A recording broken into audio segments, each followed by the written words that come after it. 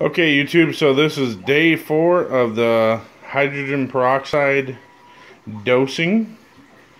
As you can tell, I actually got a new fish for the tank. I got a Moorish idol.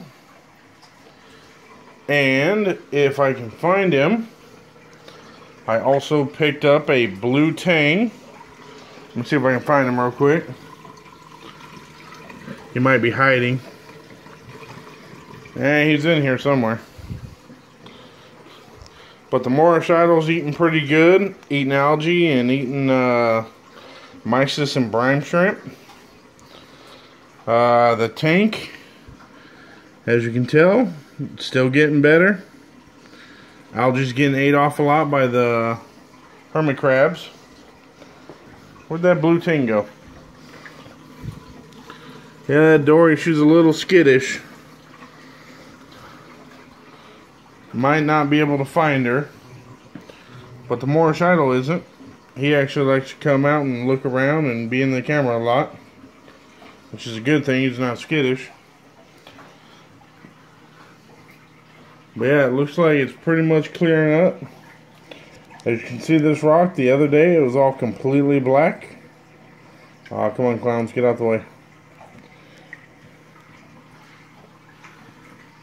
Everything looks like it's doing good right now. Oh, somebody knocked my AA can over.